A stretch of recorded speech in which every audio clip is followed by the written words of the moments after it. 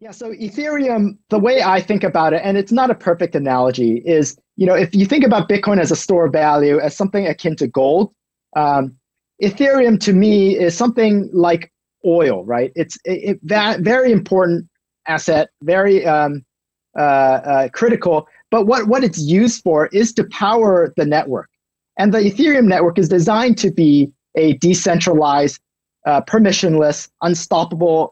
They call it a world computer, which means anyone can deploy their applications, deploy their data, and run programs on top of we call these smart contracts, and run these on top of the Ethereum blockchain as long as you have Ethereum to pay for the gas, right? The analogy again is everything that's built on top of Ethereum helps Ethereum get value because more people need the Ethereum to power those applications.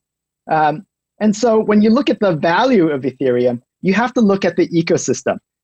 Is there a lot of developers developing cool new things on Ethereum? The answer is probably yes. Are there applications that people are using? And the answer probably is yes also, right? You look at over the past 6 to 12 months, things like DeFi, decentralized finance, or things like NFTs most recently, a lot of these are built on top of Ethereum. The use case of Ethereum as a network has certainly increased over the past 12 months, and that has driven a lot of the price increase of Ethereum as more and more developers and users need Ethereum to run and power their smart contracts.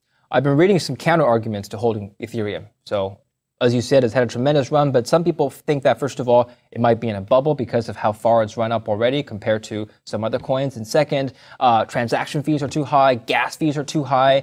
It's just an expensive coin to invest in. Am I just spreading FUD right now, or is there any validity to this claim, Jason?